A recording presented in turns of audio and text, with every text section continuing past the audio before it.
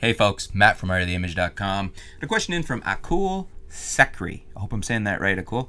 After months of research, I've narrowed it down to 3 options and I need help choosing. I'll be shooting landscape, portraits, and a little bit of street. First option, Nikon D7200 Sigma 17 to 50 f2.8, 50mm f1.8G, and I'll have $300 to $400 to spare. Or I can get a 50mm f1.4, but I've heard there's not a big difference between the 50mm f1.4 and the f1.8, and other suggestions for a lens are around $300 to $400 would be great.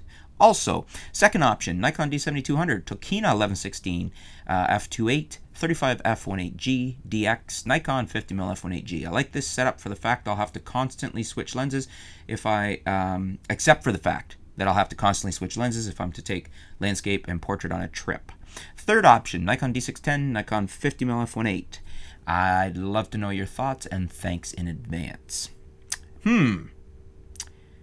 Great choice of cameras. All 3 are fine. Both of them are fine. You got 2 7200 options. I love the 7200 and I love the 610. You're shooting landscapes, portrait, and a bit of street.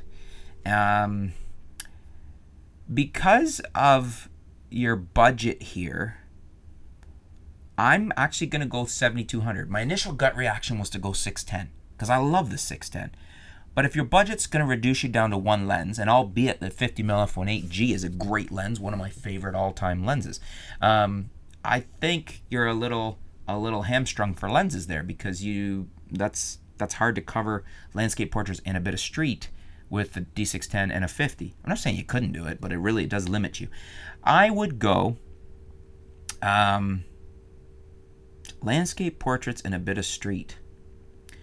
I'm actually going to go a little different than any of your recommendations. I'm going to go D7200. I'm going to go Sigma 17 to 50 f2.8, great lens. Add the 50mm f1.8G because to answer your other question, the only thing you're getting is speed on the f1.8 IV, and I don't think it's that big a difference between f1.4 and f1.8. I would save the money and get the f1.8G, unless you're absolutely convinced you need the f1.4. But the f1.8G is an amazing lens. It's actually arguably sharper. Has essentially the exact same quality of bokeh. It's a little bit sharper, I would say, and beautiful performer for the price. So 7200, Sigma 17 to 50, Nikon 50mm f1.8G, and then I would add a wide. And what I would go with there is the Sigma 10 to 20 for price.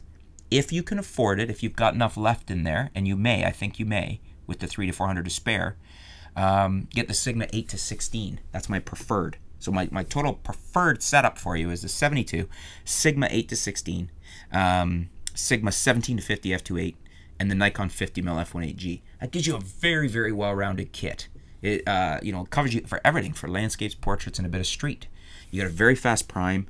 You got a very, an f2.8 zoom, so a fast standard zoom, and you've got a very, very good ultra wide angle in the Sigma 8 to 16. So that's the route I would go, and I would go the 1020 Sigma if you can't afford the 8 to 16 at the moment, and then you can always sell it later and upgrade later.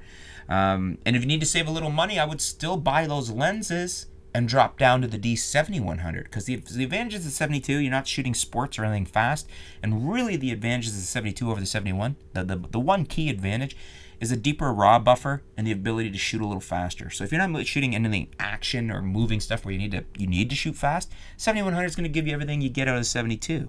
So you could buy the 7100 on a refurb for like half the price, get all the lenses I'm recommending here and some. You could probably still have money left. That's the route I would go.